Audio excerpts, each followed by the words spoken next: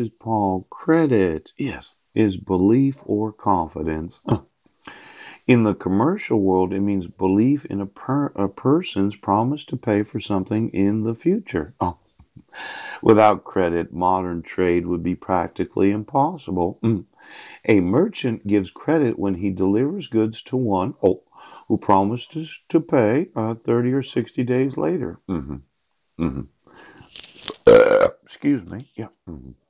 A banker extends credit to a borrower of money who will pay at a later date. Paper money, which passes freely from person to person, is evidence of the people's confidence in their government. The paper money is really only the government's promise to pay the amount written there in gold or silver upon request of the holder. Oh. Now, this junior encyclopedia was written quite a long time ago. Yes. And we did away with the gold standard approximately in the 1970s. Yes. But let's say that you've been using credit and you do know that the laws are being violated. Yes.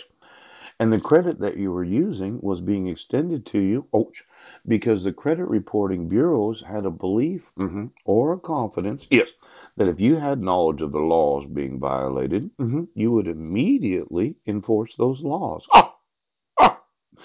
Now, my thought is, since they've not obligated you to have to enforce the laws, right, and they've extended you credit during this last 8 years and 4 months, yes, they are legally liable for the misprisioning of any felony.